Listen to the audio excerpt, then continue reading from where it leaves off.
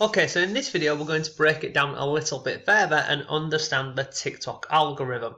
So we know once we upload a video, we will go into the following page. So people who are following your account, they will get to see your video. We then also got the For You page, and that is where we want to be, and that is where you can get your video to go viral on TikTok.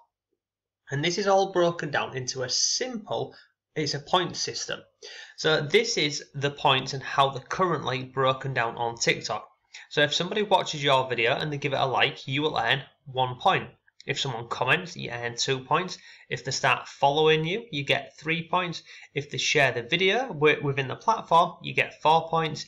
If somebody watches most of the video, and that's 90%, you earn 5 points. And if then somebody goes and re-watches the video, you earn 6 points. So in total, for every video that you upload onto TikTok, you can earn, what's this, 21 points in total.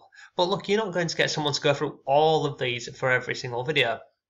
But what will happen is once you upload your video onto TikTok, they will test that to 100 people on the For You page. And out of those 100 people, if they go through, and re-watch your video or share the video, etc., you earn these points. And the more interactions that people have with the video that you've uploaded, the more potential you have to get that video to go viral. So this is why within our videos we will include call to actions, really simple things, and it's very similar to what you'll see on YouTube, where people say, like the video, comment down below, turn on notifications, etc. You can do this on TikTok, and I'll show you how to do this with the TikTok video editor, because that is built into the TikTok app.